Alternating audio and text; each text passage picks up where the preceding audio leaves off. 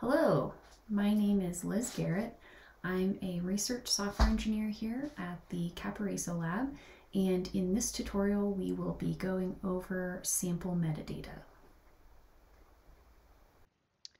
Before we get started, I want to make sure I have a couple of things pulled up here. I want to first pull up the Galaxy Workshop server. So this is going to be a slightly different URL for me than it is for you, since I am using the Galaxy development server. For all of the participants, you should have received a URL for the workshop server. That's going to be workshop-server.chime2.org. So for me, I am going to navigate to galaxy-testdrive.chime2.org. This is going to be the interface that we're going to use for all of our tutorials throughout the week. So please make sure that you can log in and you have access to the workshop server. The next thing I want to make sure I have pulled up is the tutorial.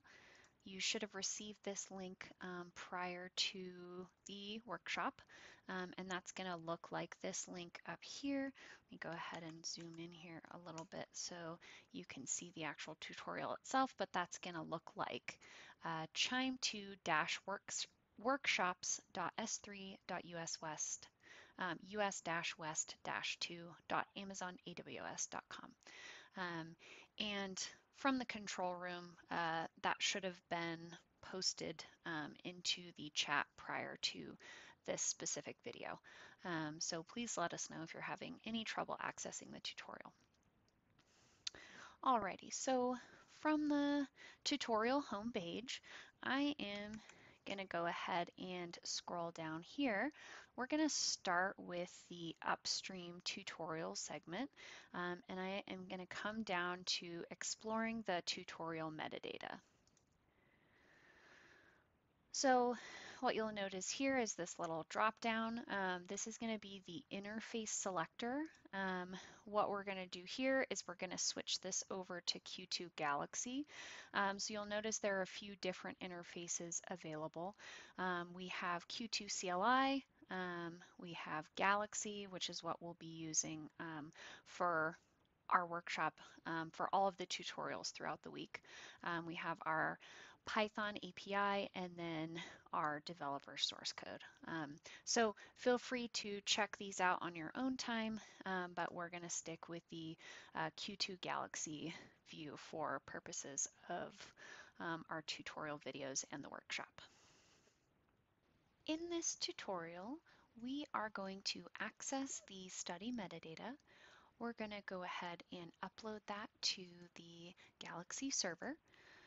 We're going to take a look at that metadata. We're going to run chime metadata tabulate in Galaxy, and we're going to view the results in chime2 view. Alrighty, I'm going to go ahead and get started here. So we're going to start off here by accessing the study metadata. What we're going to do in this tutorial, we're going to take the sample metadata file directly from the tutorial page and upload it to the Galaxy server. This is going to prevent us from needing to download it to our local machine if any of us have space or memory considerations, and that way we're all kind of on the same page here and running through the same process. So go ahead and zoom in here as well. I am going to go ahead and start off by clicking the Upload Data button. And I am going to leave this on this first tab over here titled Regular. I'm going to scroll down to the bottom here and select Paste/Fetch Data. And I'm going to start by renaming the file here. So I'm going to erase this new file And I'm going to go ahead and retitle this as sample-metadata.tsv.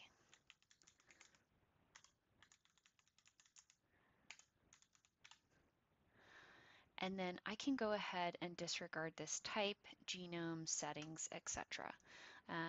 So from here, I am going to want to navigate back over to the tutorial page, and I am going to right click on this hyperlink. This is the hyperlink that will take me to the actual metadata file.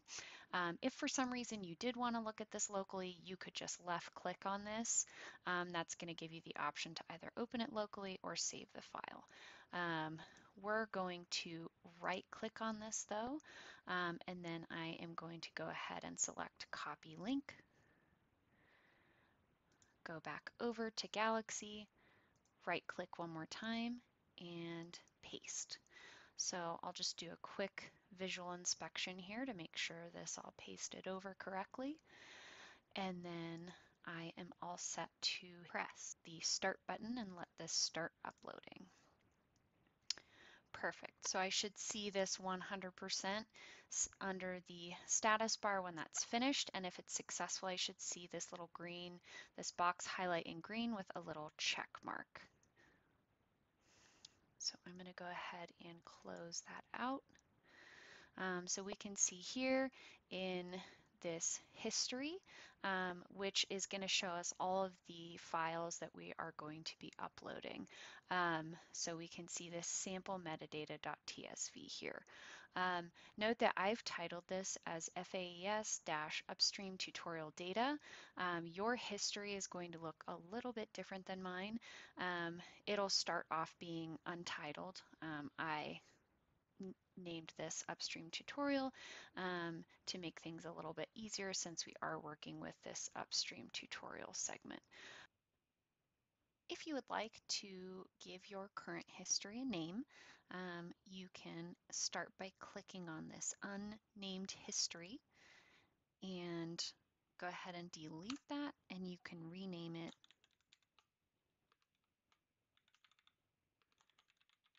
whatever you would like. And all of these numbers that you see here, that's also going to vary from user to user. This is going to have to do with if you've uploaded any other files, if you've deleted anything, so you can kind of disregard this number here on the left. Alrighty, so from here, we want to take a closer look at this sample metadata. So what we're going to do next is we're going to run this Chime metadata tabulate tool. So I am going to scroll down through these different plugin and tool options, and I'm going to scroll down to Chime to metadata. I'm going to select Chime to metadata tabulate. And now from here, you're going to see a few different things going on. What I want to focus on is this input here. So this is the metadata input. This is going to be where we're going to want to add in this file that we just uploaded. So I'm going to go ahead and leave this as metadata from TSV in this drop-down list. And in the metadata source, I should see this sample-metadata.tsv that we just uploaded. If for some reason you're not seeing this here, you can go ahead and select this drop-down, and this should be present here. If you're not seeing that in the drop-down at all, you should be able to go ahead and add that from Browse Datasets, and that should give you that sample metadata that we just uploaded, as long as that's in your history.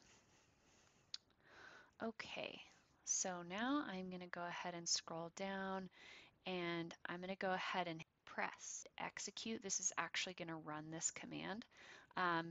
So I am going to press execute,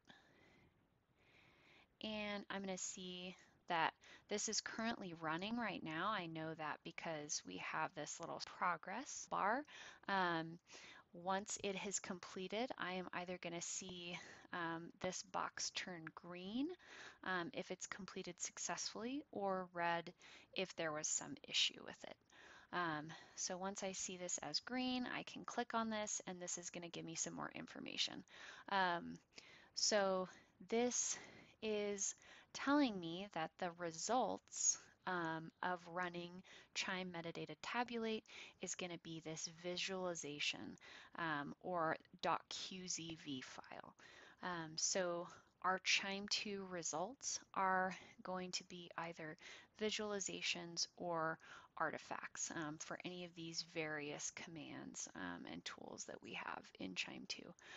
So we're going to be able to determine what these results are by these file extensions. So we'll see either a QZV for a visualization or a QZA for an artifact. So what we see here in this history name on the tutorial page is this little hashtag chime2 metadata tabulate and then we have this visualization.qzv. So you'll notice that on my Galaxy server page, this looks a little bit different. I have 7 chime2 metadata tabulate on data 6 visualization. So again, that has to do with my history, and that's going to vary between all participants. So that's why we just have this generic little hashtag right here. What I am going to do next is I'm going to go ahead and modify this QZV file name. I want to name this something that's going to be a little more meaningful to me if I want to come back and look at this later. I'm going to go ahead and click on this pencil icon, which is going to allow me to edit the attributes of this file. So I'm going to go over to this name here. I'm going to highlight everything. I'm going to go ahead and click on this, highlight everything, and delete that. And I'm going to set that to metadata-sum-1.qzv. So I'm going to say metadata-sum-1.qzv. And then I am going to go ahead and hit save here. Perfect. Okay, so now I see that name has changed and it's set to that metadata-sum-1. All right, so now we are ready to go ahead and view our metadata in Chime2 View. So I can do that over here under the details of our metadata sum1 file. So I see this little hyperlink here, view at Chime2 View. I can go ahead and left click on that, and that's going to bring me to a new window that pulls up this QZV file in Chime2 View. If for some reason you're not able to pull this up, you can also go ahead and view this from the tutorial page. Go ahead and click on this view hyperlink next to metadata sum1.qzv. In the tutorial, we have pre-computed all of the results for our workshop participants. So if for some reason you're unable to view the results directly from the Galaxy server, you can use the hyperlinks associated with these results as a fallback. Okay, so I am going to go ahead and expand this over here, zoom in a little bit more. So viewing this metadata in Chime2 View is going to give me this Excel type spreadsheet view of our metadata. And this is always a good step to take before you move forward in your analysis if you haven't looked at your metadata already, just to kind of give you an idea of what you're looking at. If, for some reasons there are any formatting issues, or if you have to contact your sample provider if anything stands out as a problem in your data. So I can go ahead and scroll through this. This is going to show me all of the different columns in my metadata. And I can play around with this here. I can sort my data by different columns. Something to be aware of is as you're playing around in here, you're not actually modifying the contents of that QZV file. All you're doing is just modifying your view. So what I want to call out while we are still here is this um, this little gray box underneath the sample ID column. So we can see this hashtag Q2 types. And then in all of the following columns, we can either see a blue numeric box or a green categorical box. In QIIME 2, your metadata columns are going to be one of two types, either numeric or categorical. And this is helpful when running analysis because depending on whether or not your data is categorical or numeric, you can do different things with it. So for these metadata column types, we can either specify whether or not they are numeric or categorical beforehand. So you can go ahead and go in and modify this in your metadata file before uploading it.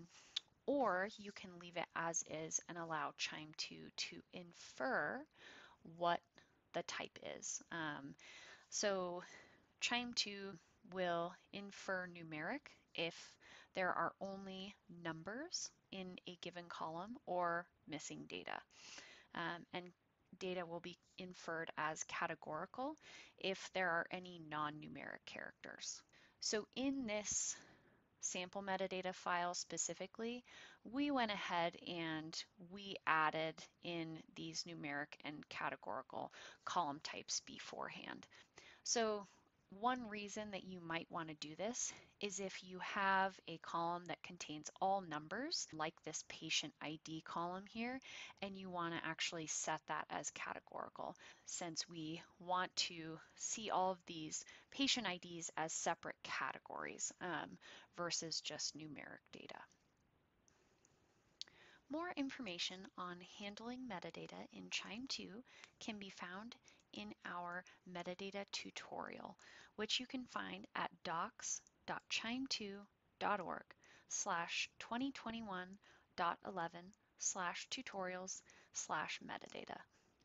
Alrighty, this concludes the sample metadata tutorial. The purpose of this tutorial was to help you familiarize yourself with computing a visualization in Q2 Galaxy and viewing those results. We will be looking at this specific sample metadata in much greater detail in subsequent tutorial segments. I'd encourage you all to spend a few minutes exploring Galaxy on your own if you haven't done that yet. Control room, if we're seeing any questions coming in about how to use Galaxy or QIIME 2 View, this might be a great time to go ahead and address those questions.